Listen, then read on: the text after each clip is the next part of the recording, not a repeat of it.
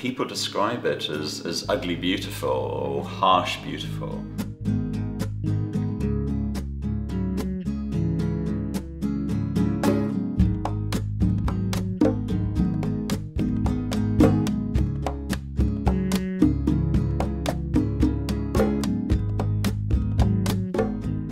I see it as being very integrated with my experience of art and drawing and everything else.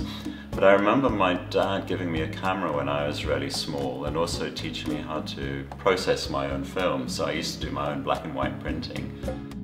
And then starting to do kind of photo comics, sort of photo comic stories, crazy stories, roping in my brother, developing disguises. A year after I graduated from art school, I met my partner and we were together for 15 years after that. And he just started joining in my photo shoots, and by osmosis we started collaborating on our art photography together. And even eventually went to Goldsmiths and did the MA Fine Art as a duo at the college. 7 years ago we broke up very unexpectedly and very severely, and it coincided with lots of huge crises in my life. And the really curious breakthrough moment for me after 5-6 years of not doing any photography whatsoever was thinking I'd sold my apartment, bunging all of the photographic equipment on eBay, and then 6 months later the sale fell through very unexpectedly.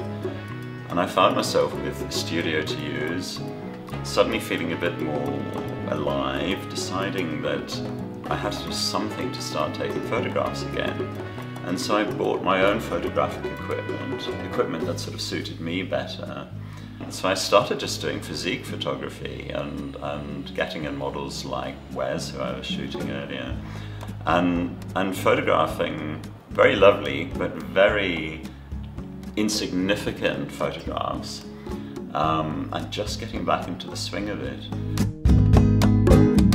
I was photographing somebody for this physique shoot one day, really charming guy. He didn't have a sense of how to pose, how to capture the light, how to do things that suited his body well. And in a moment of sort of desperation, this penny dropped and I thought he had such an extraordinary face, I'd love to just photograph his portrait. And that became the trigger for flowing into doing portrait photography.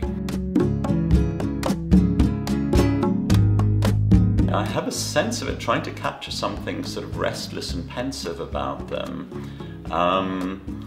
And also playing with ideas of portraiture, so it's not just a picture of them, it's not just trying to capture who they are, but it's also trying to play with the history of portrait painting.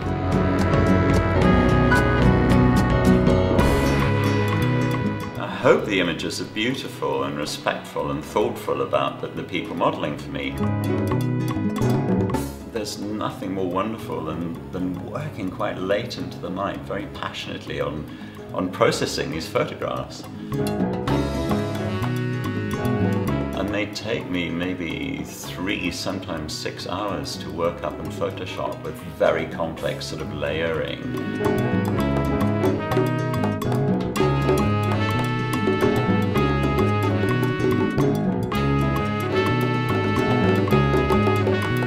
And each one is almost like a painting for me.